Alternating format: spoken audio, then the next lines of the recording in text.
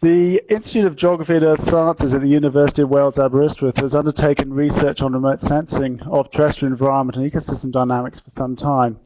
We've been working with Definian's eCognition technology since 2001 on both national and international projects, and we've been an eCognition Centre of Excellence since 2005. We have practical applications highlighted by projects undertaken in both Wales and Australia, which we would like to show you.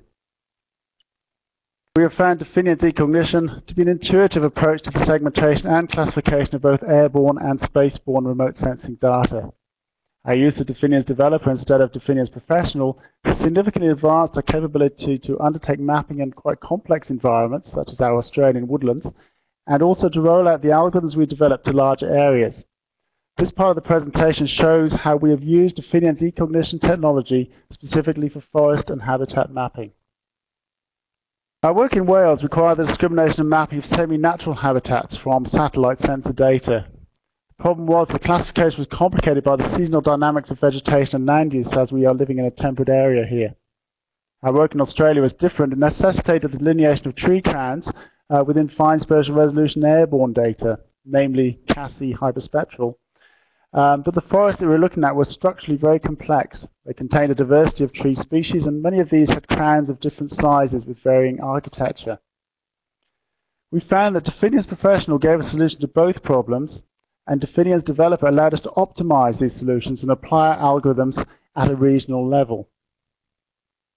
In both cases, the technology has allowed us to translate the knowledge and information extracted from satellite and aircraft imagery into a language that can be more readily understood and used by field ecologists. And this is important because ecologists are often the people who want to use these data but don't have the capacity to do so. Landscapes are also dynamic. We found that Definian's eCognition technology has also allowed us to integrate time series data from a diverse range of airborne and satellite systems to capture the dynamics of landscapes. Through this approach, we have fulfilled our vision. This technology has allowed us to develop and implement our ideas for characterizing, mapping, and monitoring terrestrial environments at regional scales and in a range of locations. Our work in Wales has focused on the classification of habitats and agricultural land in Wales. In particular, the Burren Mountains in mid-North Wales project demonstrated the potential of using multi-temporal data sets from Landsat, Spot, LIS, and ASTER for habitat mapping and agricultural land mapping.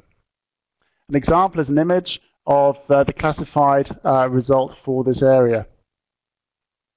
Definian's developer also facilitated us to scale up our classification algorithm up to the regions. And here we have an example of how we've managed to process large areas using the algorithm we developed on a very small subset of the area.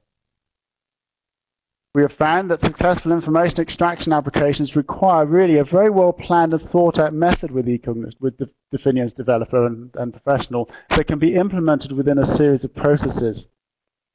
Processes that are simple as possible and transferable within and between scenes. For example, the classification of whales is developed on key regions as it's been rolled out across the country. And Definian's developers includes new functionality to support the development of these processes, namely the variables, as Gregor mentioned.